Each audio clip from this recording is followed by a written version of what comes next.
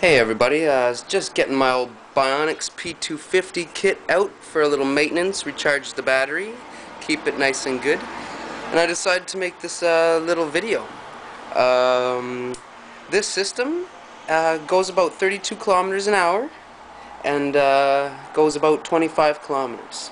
Goes farther on a lower setting, and it's got a little alarm that you can use to lock it up.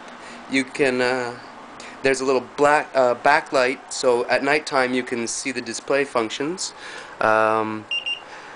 It's got a 450 watt peak, 250 watt continuous electric hub motor that only weighs 3.5 kilos. Then you got your 24 volt battery, nickel metal hydride, because this is the P system, which weighs 4.1 kilograms. Lots of fun.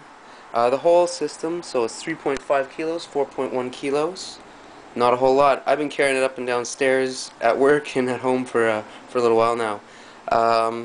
It's got a 1.8 amp hour charger or whatever. It's got a little electronic magnetic braking thing, so you can have turns it into a braking system going down hills. Just attach that to your brake lever. It's got some keys that so you can take the battery off the rail slide and go into work or wherever, bring it in with you if you're going to leave the rest out. I've used it to go to different appointments and things because I got this whole system because my leg was injured and I needed it for that. But now that my leg's not injured, I just have it off the bike. Gonna charge it up, get it ready, keep it good. I got the manual over here, the user's guide, with a couple extra keys, including the original, the controller.